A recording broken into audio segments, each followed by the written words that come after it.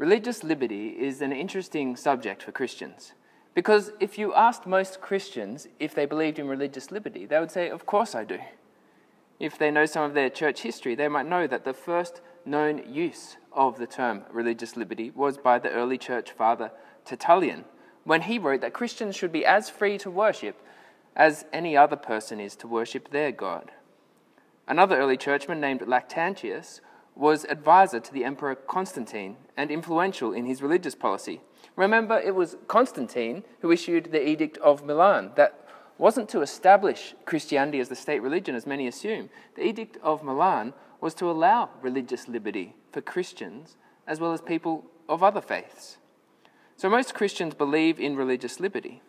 But if you ask them where they get religious liberty from in the Bible, many of them are stumped on where to look. And this is so important because as Christians, we want to believe something not just because it's popular or because it's historical. We want to believe something because it's biblical. And I want to start with a controversial Bible passage to show why some Christians get confused about this. So I'm reading from Leviticus chapter 24, verses 14 to 16, just after a man has cursed God's name. This is what God said should be done with him. Reading from verse 14. Take the blasphemer outside the camp. All those who heard him are to lay their hands on his head, and the entire assembly is to stone him. Say to the Israelites, anyone who curses their God will be held responsible. Anyone who blasphemes the name of the Lord is to be put to death. I wonder how you respond to that passage. It's a very clear passage. Blasphemy was punishable by death in ancient Israel. I think of the times God's name is blasphemed on TV, on a cooking show, or on a renovation show. How many executions would there have been if those shows were played in ancient Israel? But how do you respond to that passage? Do you think that it is a miscarriage of justice? I hope not. Because this is God's holy, infallible, inerrant word. God doesn't get things wrong. This execution was completely just. And if you're a Christian and if you find that unpalatable, you need to remember that a punishment much worse awaits blasphemers when Jesus returns to judge. But I want us to see that the biblical case for religious liberty isn't simple. Old Testament Israel had God's just law, the gold standard of justice, and there was no religious liberty there.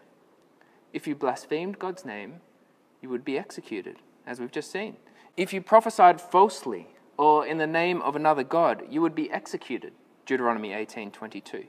If you worshipped another god, you would be executed, Deuteronomy 17:7. I want to stress that I believe in religious liberty, but I don't want to skirt around the difficult passages. And I should say that the nation of Israel had radical religious liberty for the ancient world. It was God who rescued Israel from slavery in Egypt so that they could be free to worship him. And then Israel wasn't forced to enter into covenant with God. They voluntarily entered covenant with God in Exodus 24. It was only after they voluntarily bound themselves to God that religious liberty was restricted. But still, modern people are very shocked by such laws against blasphemy and idolatry. And Christians might be tempted to say, well, that was the Old Testament and we're New Testament Christians. But it's not that simple. That certainly wasn't Jesus' attitude to God's law. In Matthew 5:17, he says he didn't come to abolish the law, but to fulfill it. He says, until heaven and earth disappear, not the smallest letter, not the least stroke of a pen will by any means disappear from the law until everything is accomplished. Paul held the law in the same high regard. In Romans 7:12, he says the law is holy and the commandment is holy, righteous, and good. You can't simply throw the Old Testament under the bus. That's the ancient heresy of Marcion. It's the modern heresy of liberalism. So how can we believe in religious liberty if we believe in the goodness of God's law? To answer that, we need to get into a broader discussion on the role of government. And I've got a diagram here that can help us. I've got two rectangles on the screen that look like two fridges next to each other. And each of these rectangles represents a different political system. I'm looking at two, but there are many more political systems we could explore. The political system on the left is liberal democracy. Living in a modern Western country, this is what we're used to. Regular elections, division of power amongst the branches of government, private property, civil liberty. It's great. I've grown up with it. I'm guessing that we all love it. The political system on the right is called theonomy. You might not have heard of this one, but it's a political theory advocated by some thoughtful, logical Christians in the United States. And I want to consider these two political systems because I think they are helpful foils to help us arrive at a truly Christian understanding of government and religious liberty. But before we do, there's another distinction we have to make on the diagram. I'm going to put a horizontal line across the screen, right through these rectangles, that divides every political system into two. Because in every political system, there are two kinds of people. There are the people above the line, called the rulers, and there are the people below the line, called the subjects. So in a monarchy, there is one person above the line called the king, and everyone else is below the line as the subjects. A democracy is a little more complex because we are both rulers and subjects. We act as rulers above the line when we elect the government, or if we are elected to government, and we act as subjects below the line when we obey the government. But it's a helpful distinction to make in every system. Now, I want us to see that it's actually quite simple for Christians who are below the line. If you are a subject, your instructions are very clear. Romans 13, verse 1 says, "Everyone must submit himself to the governing authorities, for there is no authority except that which God has established." Now, if God inspired that verse concerning the brutal Roman Empire, then we can be confident that we need to submit ourselves to government in modern liberal democracies. It says in verse 7, if you owe taxes, pay taxes. If revenue, then revenue. If respect, then respect. If honour, then honour. So when Christians claim they shouldn't pay the government tax, they're disobeying the Bible.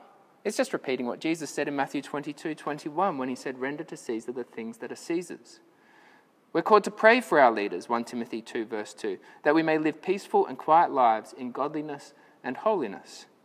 Being below the line is very simple for Christians.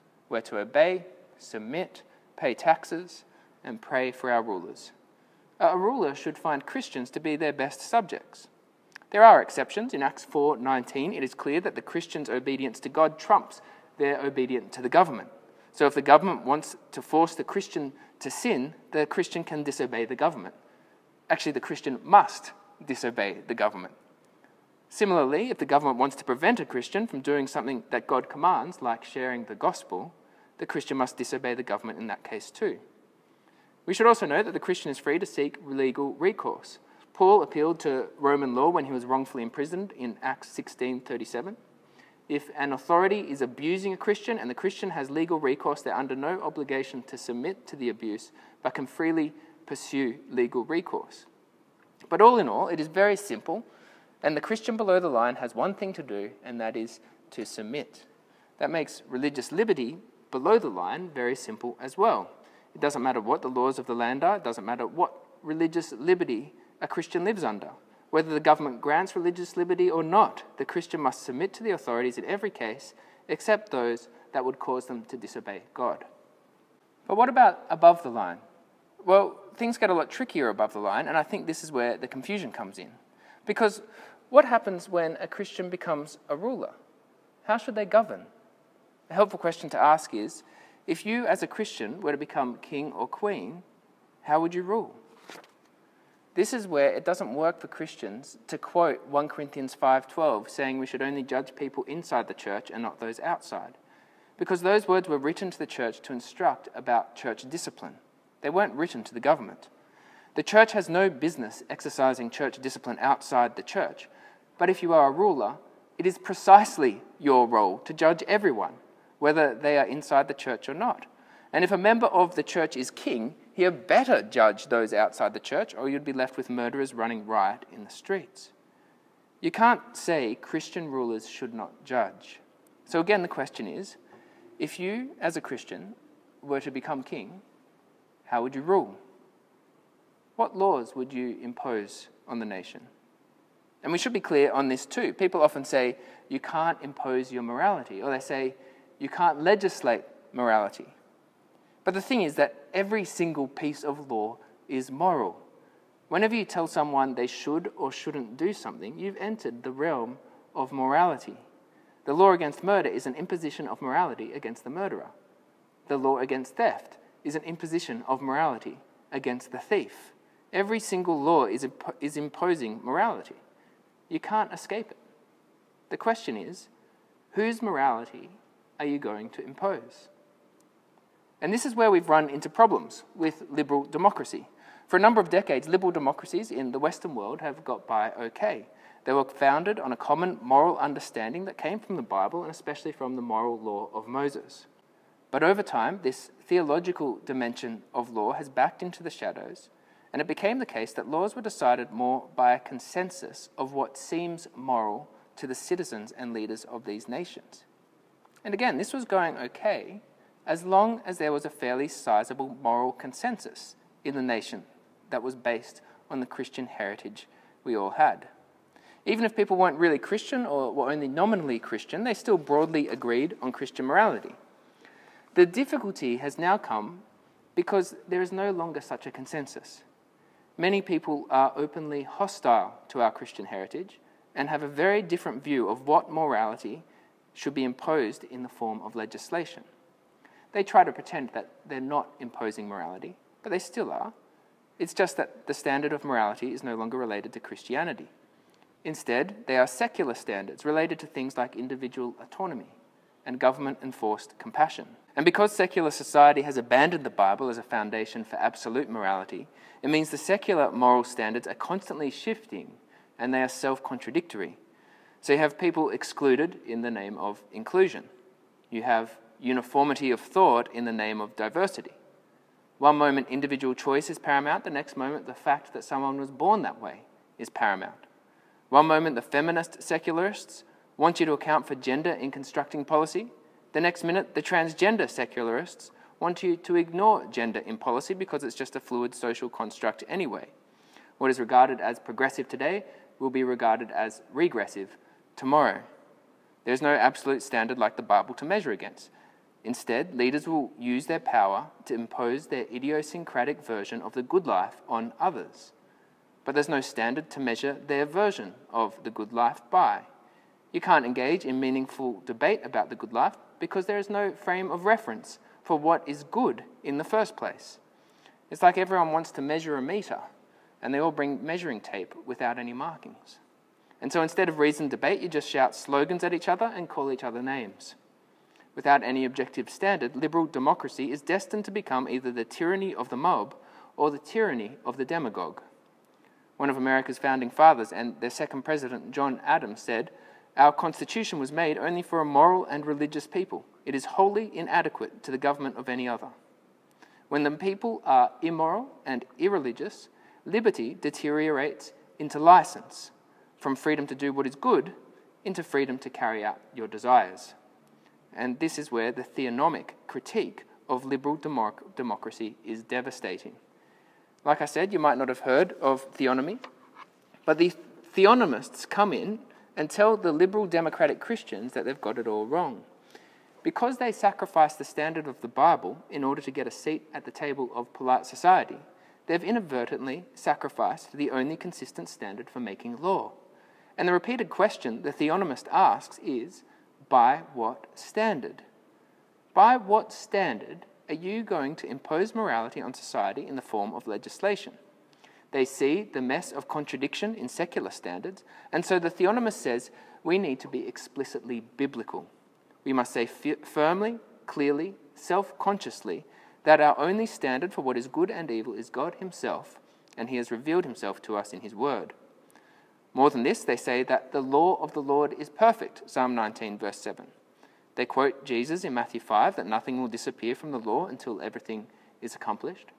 They note how throughout the New Testament it is assumed that the law continues to apply except in the ceremonial laws that are fulfilled by Christ. They point to Psalm chapter 2, verses 10 to 12, which say, "Therefore, you kings, be wise. Be warned, you rulers of the earth. Serve the Lord with fear and rejoice with trembling. Kiss the Son, lest he be angry with you and you be destroyed in your way, for his wrath can flare up in a moment." They say if you're a Christian ruler, your number one accountability is not to the people or to the electorate. No, your number one accountability is to King Jesus. Submit to him. Rule under his rule. And even though I'm ultimately going to disagree with the theonomists, I want to say they've got something right here, because they give us a solid standard to create law by. They say we should legislate God's good law and not man's shifting opinions. That makes sense to me. At least they have a consistent standard. But I don't believe in theonomy for one very good reason. I don't believe in theonomy because I don't believe it's biblical. It doesn't properly deal with redemptive history. It doesn't account for the fulfillment of the kingdom that has taken place in Jesus. See, Israel was God's chosen nation. God entered into solemn covenant with Israel, and Israel entered into solemn covenant with God. Israel was not so much a nation as it was a covenant community. And part of this covenant community was keeping God's law. They had to keep all of it: the moral law, the ceremonial law, and the civil law. And God promised in Deuteronomy 28 that if they did follow all his commands, then he would bless them. If they maintained the holiness of the nation, they would enjoy prosperity and big families and victory over their enemies. If they did not obey, they would receive the curse of God. And if we can learn one lesson about the Israelite leaders seeking to maintain the holiness of the nation, we can learn that it was an abject failure. From the time of the judges to the time of the exile, the people were consistently led astray by their leaders. This is one reason why the government shouldn't try and implement blasphemy laws or enforce true worship. Because even if there were one godly leader who managed to establish religion perfectly, the example of the kings of Israel teaches us that the next leader will probably be rubbish and will embrace some form of idolatry. We cannot rely on sinful human rulers to establish proper holiness in the land. And this brings us to the second reason I don't believe in theonomy. It's because there is a sinless human ruler who has already established holiness and true worship. Jesus Christ is the King of Kings who has been given all authority in heaven and on earth. Hebrews 10:22 says that when we trust in Jesus, we join with God's people in the heavenly Jerusalem. We don't try to establish true worship in a temporal earthly nation because the true worship has already been established in the eternal heavenly nation. And we have a king who is perfect and who will never die and will never be succeeded by a dud who will lead us astray. Jesus is no longer about establishing a covenant with an earthly nation state of Israel.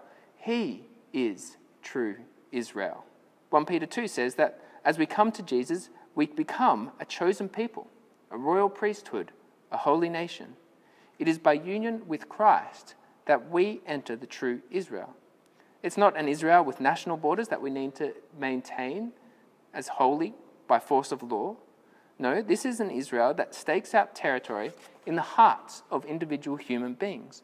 When someone puts their trust in Jesus, it's like Jesus places a flag on their heart and claims that territory for his kingdom. The true kingdom of God is transnational. We don't need to establish a shadow of the kingdom on earth because Jesus has already established the reality of the kingdom in heaven. And this has huge ramifications for religious liberty in our modern world. We've looked at principles of religious liberty for the subjects below the line. Based on what we covered, I'm now going to give 5 biblical principles for religious liberty for rulers above the line. The first principle is that there is no religious liberty before God. That might sound odd as a principle of religious liberty, but it's very important. There is no religious liberty before God. Revelation chapter 20 verse 8 says that the unbelieving and the idolaters will be thrown into the fiery lake of burning sulfur. There will be no idolatry in God's kingdom. He will suffer no rivals. 1 Thessalonians 1:9 says Christians have turned from idols to serve the living and true God. Christians have no liberty before God to engage in idolatry. They have been rescued from that, and now they worship the triune God in truth. Likewise, non-Christians have no liberty before God to engage in idolatry. They will be held accountable before God for their idolatry and blasphemy unless they find forgiveness in Jesus. Rulers who are above the line are not free before God to engage in idolatry. They are called to submit their authority to the true King, Jesus. In fact, every form of authority must be submitted to King Jesus. Psalm 2 still applies. Therefore, you kings, be warned. Be wise, you rulers of the earth. Serve the Lord with fear and rejoice with trembling. Like I said before, the theonomists are right about one thing, and that is that rulers are accountable to Jesus for how they exercise authority. There might be a separation between church and state when it is properly understood, but there will never be a separation between Christ and state. Rulers are accountable to God. And if you're listening to this and you have any authority at all, you need to submit to Jesus. When the Queen was crowned, she received an orb to represent the globe. On top of the orb was the cross. It was to remind her that even if she ruled over the whole world, there is still a king who rules over her. The second point is that the power of rulers is limited. Romans 13:4 says the ruler is God's servant, an agent of wrath to bring punishment on the wrongdoer. That is the role of government, to punish wrongdoers. That is a very limited role for government. And I want us to be clear on two things. The first is that this assumes a moral standard. The ruler is not free to punish whatever they define as wrong. No, they must sit under the standard of God's moral law to determine what is wrong. This is objective evil behavior that is being punished, not punishment based on the subjective measure of someone's hurt feelings. The second thing we need to be clear on is that Romans 13 is interested in wrongdoing against other human beings, not wrongdoing against God. Jesus has delayed punishment for sin against God. Jesus is God's king. Yet he was blasphemed in hundreds of ways during his earthly ministry. He was rejected and spat on. People turned their backs on him and walked away. Ultimately, they crucified him. At any point in time, Jesus could have executed justice for such blasphemy. He could have rained down fire from heaven or called legions of angels. But he did not seek retribution in the here and now. There is a future date for judgment. And for now, sin against God is to be left to that judgment. John Piper says, Jesus Christ, the source and ground of all truth, will himself one day bring an end to all tolerance, and he alone will be exalted as the one and only Lord and Saviour and Judge of the universe. Therefore, since Jesus Christ alone, the Creator and Lord of history, has the right to wield the tolerance-ending sword, we dare not. Rulers must only punish objective wrong done against other people and wait on God to punish sin against God. Secularists get anxious when they hear of political leaders becoming Christians because they fear theocracy. But if secularists get power without the restraint of Jesus, they will simply set up a secular theocracy. The abortion clinics will conduct the sacrifices, the diversity councils will issue the blasphemy laws, and the state will bloat itself to godlike proportions as it tries to usher in its version of eschatological utopia. But when a ruler submits to King Jesus, they discover that their remit is severely limited. They are to punish the wrongdoer, and they are to do this justly under the righteous rule of Jesus. See, the Christian rulers should enter government out of love.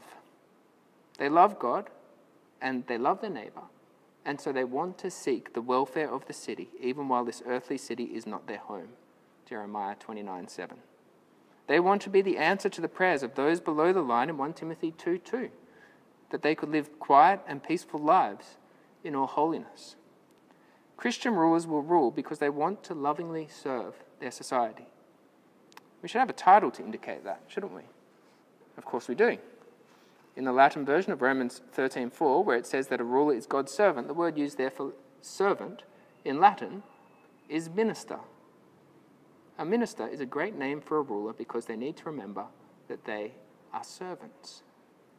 Romans 13:4 says they are God's servants. Our third point is that today is not the day of judgment. Today is the day of salvation. 2 Peter 3:9 says, the Lord is patient with you, not wanting anyone to perish, but everyone to come to repentance. Even though no one is free to engage in idolatry before God, God has given this period before Christ's return as a time of patience. This is a time for people to turn back to God through Jesus. It's a time of amnesty and mercy and grace. It is a time when even the most hardened blasphemers are called to repent and trust in Christ. Listen to what Paul says in 1 Timothy 1:13. He says, even though I was once a blasphemer and a persecutor and a violent man, I was shown mercy because I acted in ignorance and unbelief. He says, verse 15, Christ Jesus came into the world to save sinners, of whom I am the worst. But for that very reason I was shown mercy, so that in me, the worst of sinners, Jesus might display his unlimited patience as an example for those who will believe on him and receive eternal life. See, this is a time of patience, when blasphemers like Paul can be saved and transformed to become children of God and ministers of the kingdom. A ruler living under King Jesus must leave space for the Pauls of this world to live in blasphemy and sin as long as they are not doing wrong against another person. And they must do this in the hope that blasphemers like Paul will hear the good news of Jesus and enter the kingdom of God. And the kingdom of God is spread by gospel proclamation, not by the sword. In John 3, verse 3, Jesus says that in order to see the kingdom of God, you must be born again of the Spirit. You only enter the kingdom of God by the Spirit. So the kingdom cannot be spread by the sword. Paul explicitly rejects the spread of the kingdom by worldly weapons in 2 Corinthians 10, verse 4. The only weapon for the kingdom is the sword of the Spirit, which is the word of God, Ephesians 6, verse 17. Peter makes it clear that people are born again through the word of God, 2 Peter 1:23. And if the kingdom can only grow through the free proclamation of the gospel, point 4 is that rulers must allow an open public square. If the gospel is to be proclaimed without fear, the public square must be open to the speech of all. The ruler's remit is not to judge between orthodoxy and heresy. If it were, they would most likely judge wrongly, like the leaders of ancient Israel. A godly ruler will allow liberty of speech, so Christians can preach the gospel, even though this allows the possibility of false teaching. And they will allow liberty of worship, so Christians can assemble, even though this allows the possibility of false worship. They will leave the judgment of false teaching and false worship to God and stick to their commission of judging people who do wrong to other people. The fifth and final point is that there is a limit to religious liberty, but the only coherent limit is the biblical limit. See, even though a Christian ruler will allow religious liberty, there are limits to it. The obvious example is someone who says their religion demands child sacrifice. That is where the government should limit religious liberty because they are now doing wrong against other humans. There have to be limits to religious liberty. But then the immediate question is the same as that asked by the theonomists. By what standard? What will be your standard to decide when to limit religious liberty? This is where imposing morality enters the equation once again. If it's a Muslim standard, the limits will be set around saying anything offensive about Muhammad or Allah. If it's a secular standard, the limits will perpetually move, depending on what is found offensive or hurtful by the group in power at any point in time. We must find solid ground for religious liberty, and the only true solid ground is the Bible. The limits must be objective biblical limits where some objective wrong is done to another person, like in the case of child sacrifice. There's much more that could be said about this, and I'm sure there are things I could clarify. But I hope this serves to show how the Bible provides a solid basis for religious liberty. And I think I'll close by quoting Article 7 of the 39 Articles of Religion, because I know a lecture like this brings up many questions about how to properly apply the law of Moses. And I believe Article 7 very wisely sets the parameters of how to do it. It says, although the law given from God by Moses, as touching ceremonies and rites, do not bind Christian men, nor the civil precepts thereof ought of necessity to be received in any commonwealth, yet notwithstanding, no Christian man whatsoever is free from the obedience to the commandments which are called moral.